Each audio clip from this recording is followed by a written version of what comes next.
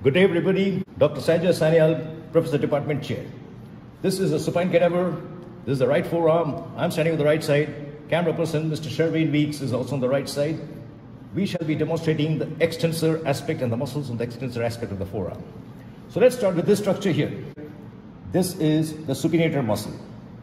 The supinator muscle, as you can see, it takes origin from deep inside, from the supinator crest of the ulna, and it wraps around the radius from the posterior aspect, lateral aspect, and the anterior aspect, and it covers the entire surface of the radius above the anterior and the posterior oblique lines. This supinator muscle, as you know, is a supinator of the forearm in any position of the forearm, whether it is flexed or extended, unlike the biceps, which can supinate only when the forearm is slightly flexed. Now, this supinator muscle is pierced by this nerve. This is the radial nerve. This is the deep branch of the radial nerve, and we can see it is going under a fibrous arch. This fibrous arch is located in the superficial proximal aspect of the supinator, and this fibrous arch is referred to as the arch of Fascia.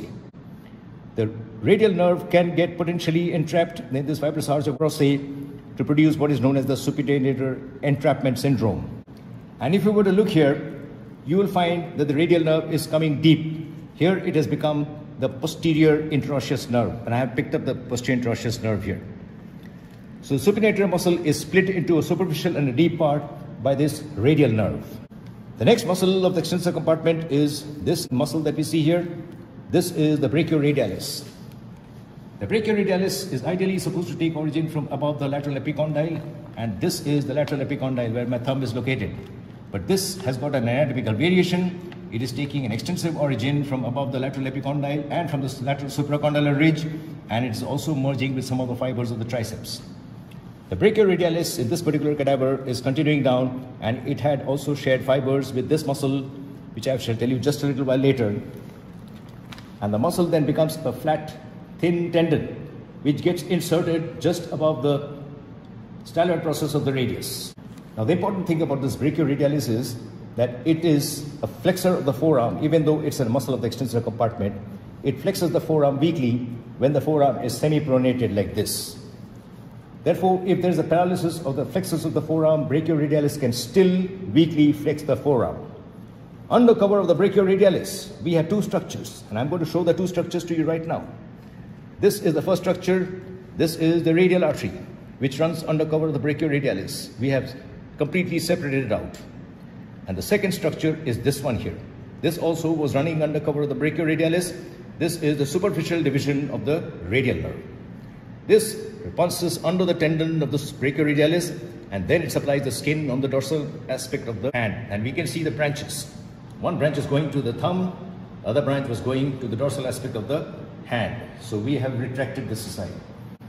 This is the place where we, just above the radial styloid process, that we tap with a knee hammer to produce what is known as the brachioradialis reflex jerk. Next muscle that we see, which is taking origin from the lateral epicondyle, is this muscle here. This is the combined origin of the extensor carpi radialis longus and the extensor carpi radialis brevis, which get inserted onto the base of the second and the third metacarpal respectively. This extensor carpi radialis is one of the superficial muscles, and this is the basis of certain tests, which I shall describe just in a little while later, which is applied in the cases of lateral epicondylitis, also known as tennis elbow. To continue with the other muscles in the extensor aspect, we see this muscle. This muscle is also taking origin from the lateral epicondyle. This is the extensor digitorum. And we can see the fibers are breaking up into 4 tendons. In this particular cadaver, it is breaking up into 3 tendons. Ideally, it should break up into a 4th tendon. This is the extensor digitorum. Some books call it the extensor digitorum communis. You can see the tendons are going to the index finger, middle finger, and ring finger. And one tendon should also go to the little finger. I shall mention the tunnels through which they pass just in a little while. And another muscle that we can see in the superficial compartment of the extensor aspect is this muscle here. This is the extensor carpi ulnaris, which is also taking origin from here. So these are the 3 superficial muscles of the extensor compartment that we can see here. This lateral epicondylitis, which I mentioned just a little while back, also called the tennis elbow, is quite a common condition when there is non-specific inflammation of the common extensor origin of these muscles. And these muscles are the basis of certain stress tests. One of them is called the Mills test. which is used to stress the extensor carpi radialis brevis and the longus. Then there's another test called the Cozen's test, which also stresses these extensor carpi radialis, longus brevis, and the extensor carpi ulnaris. And there's a third test called the Maudsley Test, which stresses the extensor digitorum. Now we shall go a little deep. I'm going to retract this muscle, and I'm going to show you these muscles taking origin. This is the first deep muscle. This is taking origin from deep under these muscles, and we can see it is crossing over the extensor carpi radialis, longus, and brevis. This is the combined origin of the abductor pollicis longus and the extensor pollicis brevis. Now here we have something very interesting. This abductor pollicis longus, as we know, the word longus means it's a long muscle.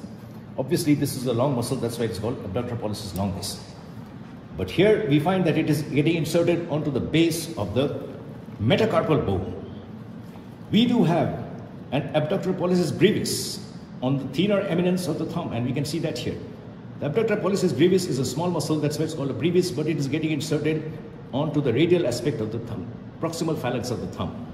So here there is a potential contradiction. A longus muscle is inserted proximally and a brevis muscle is inserted distally. Both these are abductors of the thumb. The first one, abductor pollicis longus, it abducts it at the carpo-metacarpal joint.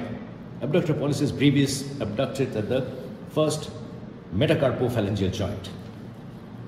The next one is the extensor pollicis brevis. And we can see it is sharing fibers with the abductor pollicis longus, and it is continuing down to the base of the proximal phalanx of the thumb. This is the extensor pollicis brevis. We do have a counter opposite muscle on the thinner eminence, that's the flexor pollicis brevis, which is inserted onto the base of the proximal phalanx through the radial sesamoid bone. These two muscles, they form the lateral boundary of this cavity here, which is called the anatomical snuff box. The next deep muscle that we can see here is this one here. This is the extensor pollicis longus, and we can see this, after taking origin, it makes a sharp angle.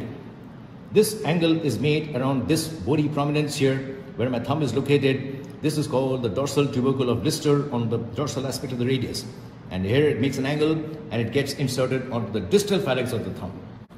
This forms the medial boundary of the anatomical snuff box. So therefore this is the anatomical snuff box. Now this region has got plenty of clinical correlations. Let me mention those clinical correlations after I have described the content. I have picked up this structure here.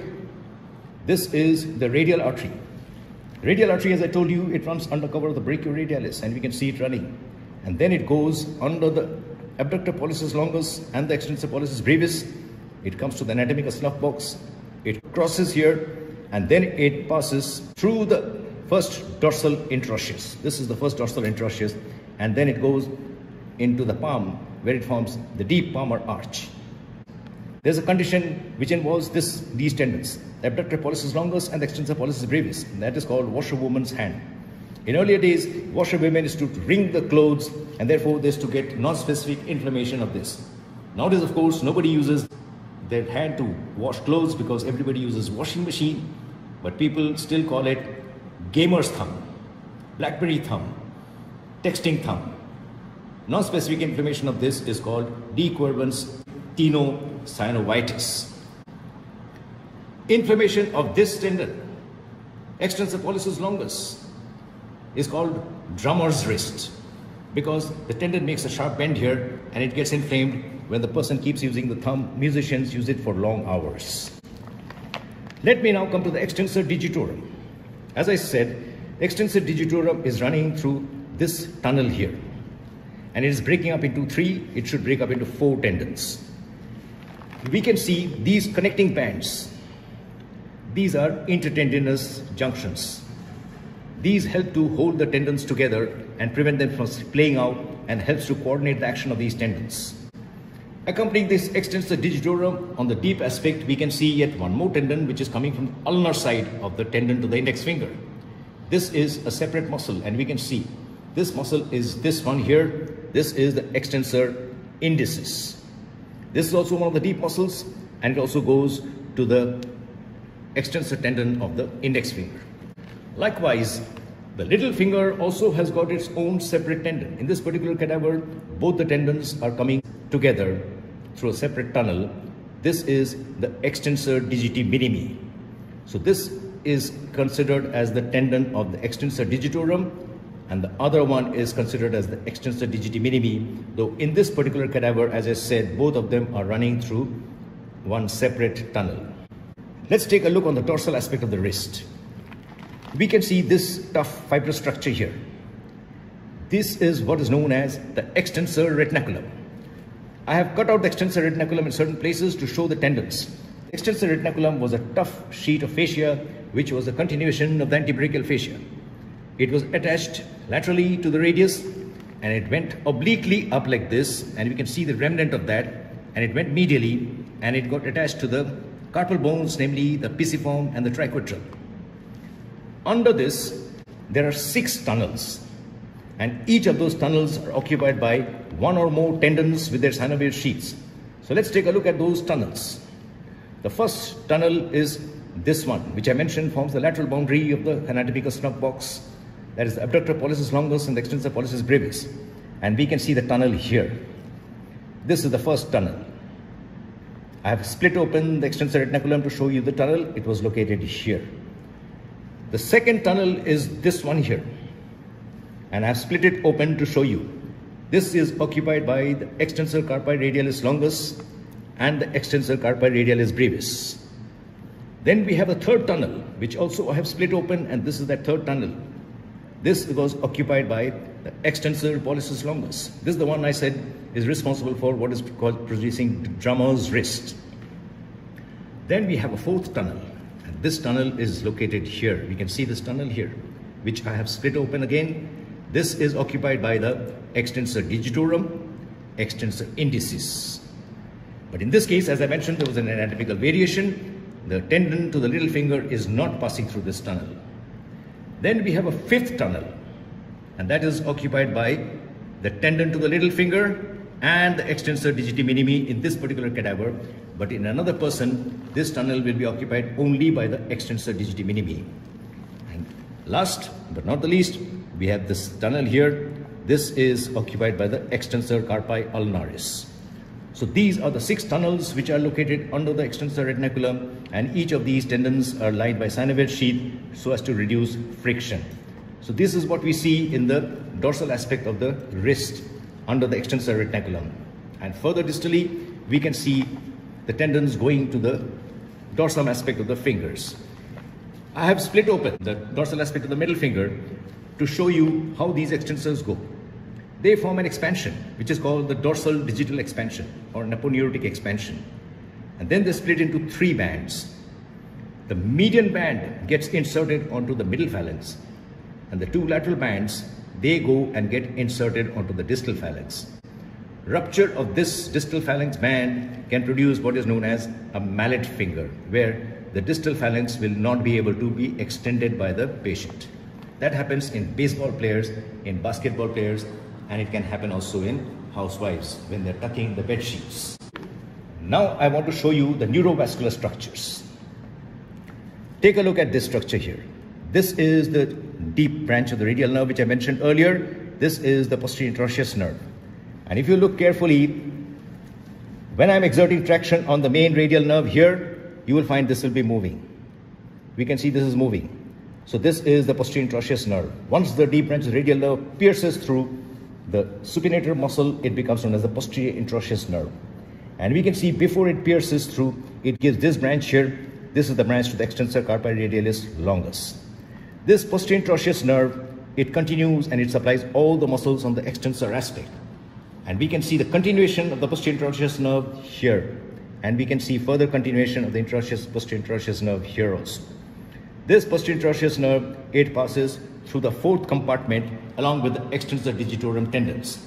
What we cannot see here is that it is also accompanied by the anterior interosseous artery, which pierces through the interosseous membrane and comes here. But in this particular cadaver, it is too small and it is not visible here. So these are the structures that we can see in the various compartments on the dorsal aspect of the hand and the wrist and the forearm. Thank you very much for watching. Dr. Sanjoy Sanyal signing out. Mr. Sherwin Weeks is the camera person. If you have any questions or comments, please put them in the comment section below. Have a nice day. Please like and subscribe.